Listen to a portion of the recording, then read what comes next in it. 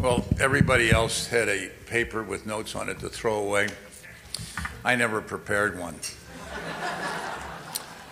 But I think when someone, I don't know where you'd find another one, like George Shultz is willing to come here tonight, take his time and effort, along with, he's his secretary now, but he's Charlotte's secretary. And Diane and I don't have two better friends than George and Charlotte. And in fact, some of the people wonder whether my wife should run for re-election at the age of 83. And I'd say, look, what do you think the Senate would be like if George Shultz was there today in 96? So for however long George might say something about me, some of it might have been true, I don't know. George is the best. So thank you, and the Asia Society. It's been a pleasure to be there from the very beginning. Please take one of my books, The Price is Right. We're giving them away.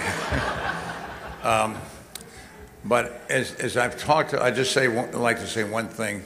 As I've gone around little television and book parties and so forth about the book, it's morphed into a conversation about foreign assistance.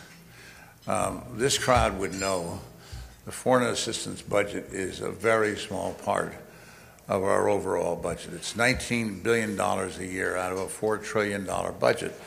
You can figure that out. It's 1/3 of 1%. We now have an administration that basically would like to cut it by 1/3, if not do away with it completely. And I would say we all want to make America great again.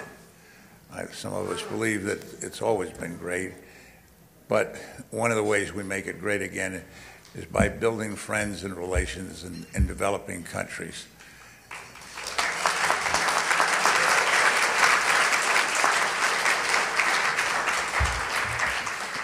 And I've been asked, why did you name the book An Accident of Geography?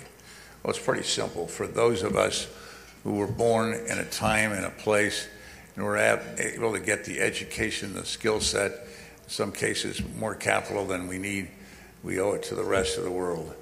And I don't know a group that's more committed to doing that than the Asia Society. So thank you for your honor.